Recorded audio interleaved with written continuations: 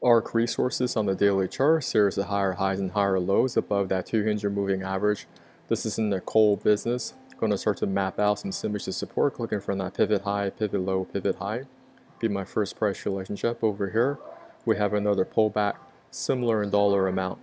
So this pullback right here, $32.97. Over here, this pullback, $32.04. Very similar in dollar amount. In addition, I can use my Fib retracements. Clicking from that pivot low to pivot high provides a 618 retracement. On the hourly chart, where's price trading at? It's trading nicely above that 200 moving average. On the 15-minute time frame, what you want to do is be patient with this one. You want to make sure you have a trigger to go long, where that 8 moving average, cross it against that 34 back to the upside.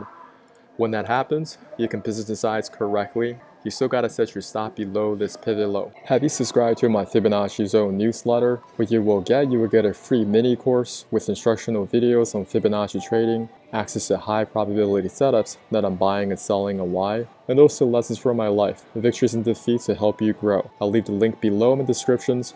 Look forward to connecting with you. If you haven't subscribed to our channel, subscribe now. Hit that notification button. Our first goal is 1,000 subs. We go over cryptocurrencies as well as US equities. Love to hear from you in the comments area. Talk to you soon.